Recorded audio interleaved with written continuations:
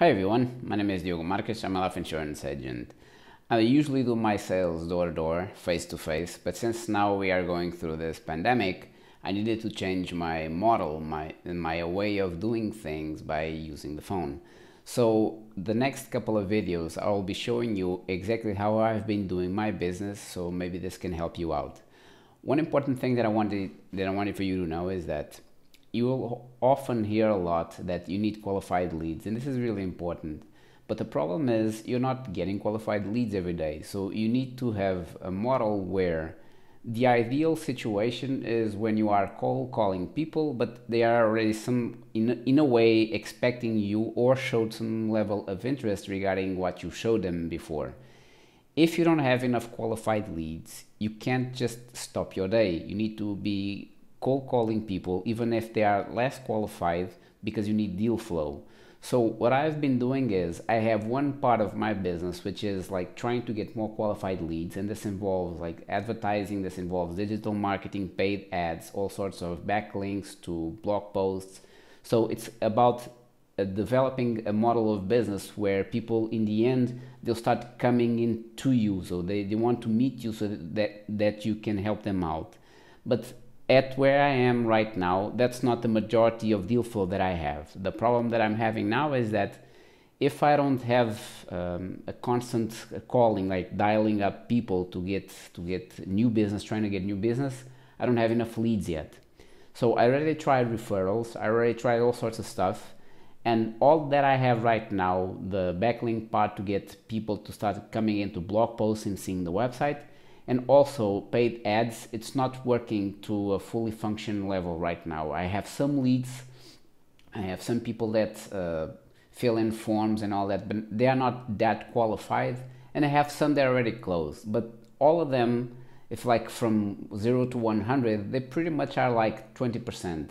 So I need to spend like the majority of my time cold calling people. So I wanted to share some things that I do with you, maybe this helps. And one thing that I've noticed is that you can't call people that are like random blue, completely unqualified, because you'll get employees, it just makes no sense. What you need to do is attribute to these people some sort of qualification level. And from my assessment, it doesn't mean like in the future I won't change things, but for now, what makes sense for me is that I'm trying to contact business owners, people that have businesses, people that have some money, and they have a perception of the importance of life insurance. It doesn't mean that all of them will be qualified people, but in my perspective, they are potentially qualified for a product which is life insurance. So what I have been doing is I've been going to LinkedIn, and I've been adding CEOs of medium-sized companies, not large. It's not like I'm not interested in large companies. I am. But for the majority of those situations, you won't have the direct phone call of direct cell phone number of that person.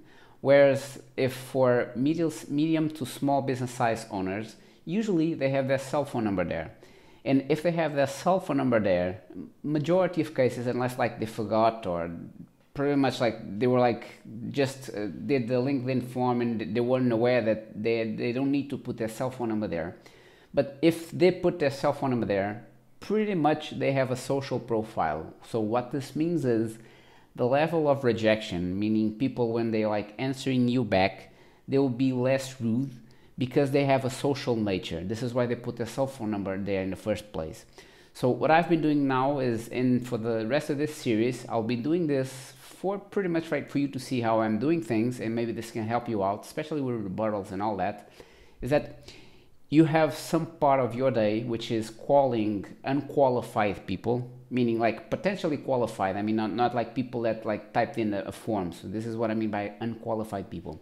And you have the rest of your day to deal with qualified people. Ideally, obviously, you will only be dealing with qualified people. But if you don't have that case, it's important for you to realize, because sometimes you hear some online marketers and all that talk about leads and all that, but they don't tell you that they don't have enough qualified leads in their day, because if they did, they would be very wealthy, right? And for the majority of cases, people are lacking leads. That's the problem. It's not about that much about selling or learning how to close. That's the easy part. The other thing is like having consistent, doing this on a consistent basis, and you'll notice that your stress levels start to go down because you start getting used to doing this. And this is, I just wanted for you to realize this is sometimes like people are telling you stuff, but they are not really telling you how exactly are they doing things. And I just wanted to show you exactly how I run my day, so you can see exactly what I have been doing. So this is what I have been doing. I go on LinkedIn, I add CEOs or small to business size, small to medium sized business owners, and I cold call them. And I split my day between that and the qualified leads that I get. And obviously, ideally, I will be only calling qualified leads. So I hope you enjoy this series. And for the next episodes, you'll start seeing me cold calling people like on a regular basis. I hope this at least is worthwhile for you to watch. You probably have some enjoyment out of this, and I hope you learn something from this. So until then, remember to subscribe and click that bell button below so you can get notified every time that I make new videos like this. Peace.